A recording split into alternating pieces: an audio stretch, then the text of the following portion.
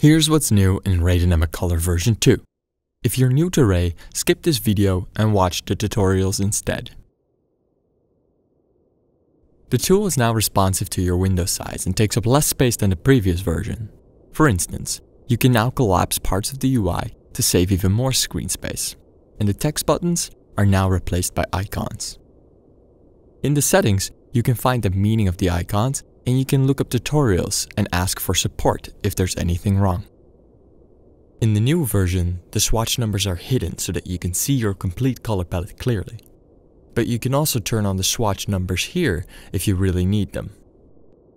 This is the biggest new feature in Ray. As you may know, Ray applies a number to a color property, and then that number is connected to a color in the color palette using an expression link. The expression links are great for changing colors all at once, but it makes the colors in your project rely on the color palette composition. And some of us just simply don't like having expressions in our projects. So in this version, you have the option to turn off the expression links so that Ray can also function as a normal color palette, giving you a normal color value. Let me give you an example. I have this project here without any expression links, and I turned off the expression links in Ray so that I can color without links. But now I want to change this yellow color to orange. And to do that, I turn on the expression links for a moment.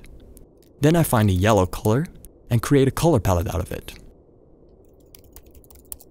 So now I'm going to select a range of layers or the entire comp and press on the link button.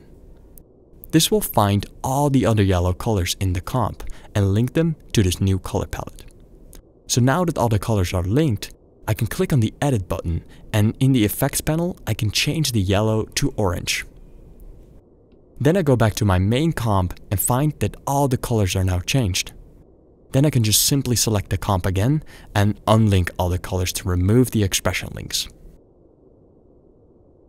Now I can turn off the expression links again and switch back to my main color palette.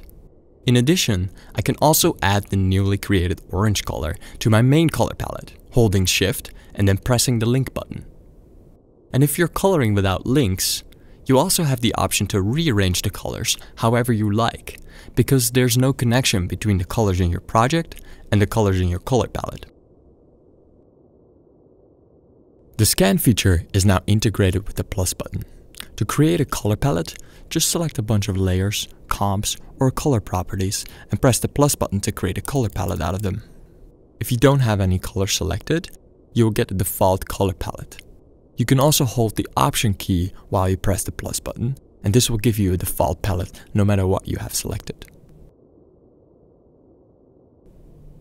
Color palettes now have unique names based on your project name, and it's now possible to rename color palettes without breaking the expression links. This is great for collaborating with others, so you never run into the situation that you have two different color palettes with the same name. The import and export ASC buttons are now hidden in the plus button together with some shortcuts, because I found that using ASC files can result in having inaccurate colors in some cases. So I highly recommend using the following ways to share colors. You can reduce the project and save an After Effects file with just that color palette comp in it. Or you can use an FFX file to store the color controls as a preset. Just select all the color controls on the first layer in your color palette comp and then save them as an FFX file to your presets library. Now the file will show up in the effects panel. The fastest way to get your colors from Illustrator into After Effects is to just convert the Illustrator file to shapes. You can do this by using the Create Shapes from Vector Layer function, and then create a color palette out of that new shape layer. That's it. I hope you enjoyed this new version of Ray Dynamic Color.